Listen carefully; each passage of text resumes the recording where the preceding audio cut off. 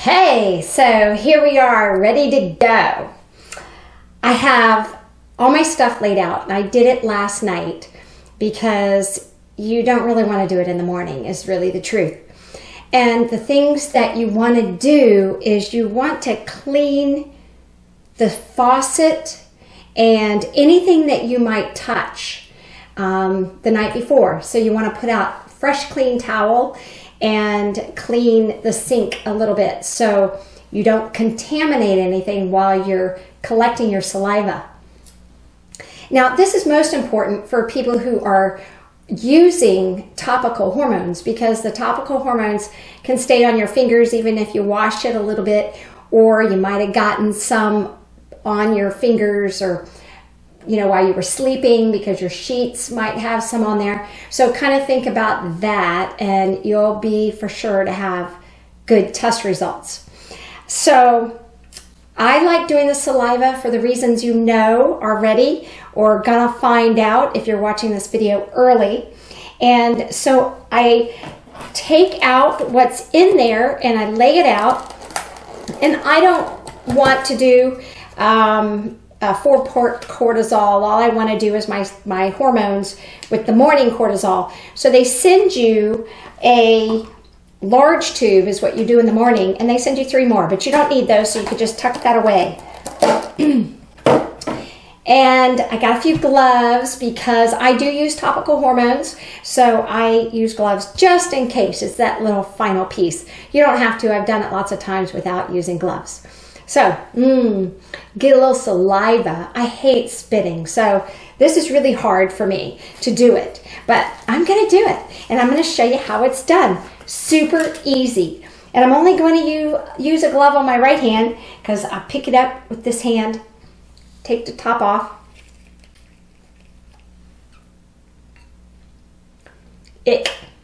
and put the top back on, right? Put it back, and it'll collect there. And then I got to go get some more spit. I think I have a little bit more spit right now. Let me see if I can. I did. So, and then I'll be back shortly.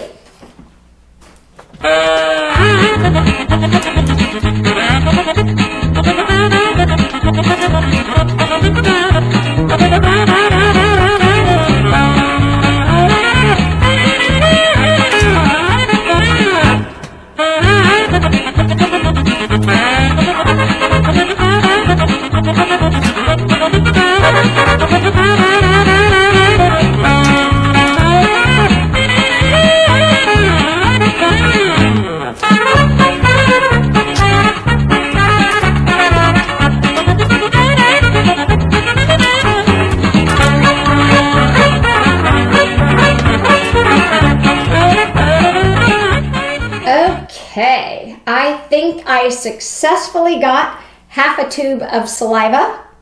That is so gross, but it is very accurate, and I really like the saliva test for that. So the next thing you do is you look at this form, you fill it out carefully. Your personal information, name and address. Over here, ask for menstrual cycle.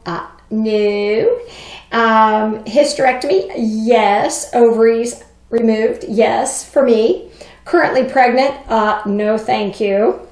And then the symptoms. The symptoms are so important to fill out. Make sure you do those. The bottom part is for men, and the top part is what we fill out. And 0 is none at all, 3 is severe. And the cool thing about this is they always save your symptoms. So the first time I did one of these was probably close to 15 years ago, and they still have my old symptoms. So it's kind of neat to see how you've come along. Really cool. The other side is the top is where you put your hormones that you're taking, if any medications that you take, and supplements. So if you need to add a second page, make sure you do that. I always do because I take supplements. And the collection date and time, I only do the morning one, so only that'll be filled out. And if this next part, the panel or tests that you want. So I think that most of you are going to probably follow what I recommend for this program, I highly recommend that we only do the female saliva, it says female/male, saliva profile 1, estradiol, progesterone, testosterone, DHEA, and first morning cortisol. And you bubble that in. On top of that, if you add anything to it, I would add the other 2 estrogens, which is estrone and estriol. That's what I'm going to do for myself because I like to see those levels as well. And then you sign it. It probably, if you're getting it from my website, it's going to have, and that's the least expensive way you could do this, it's going to have bill ordering health provider. So that's me. And then you just sign it and just put that bad boy back in the container like this. Oops, there we go. I love that mirror. David bought it for me. And you can send these little tubes back, recycle them if you want. You put this back in its little envelope. Bloop. Make sure the cap is on good. Close that up and put it right in its little bag. Also convenient.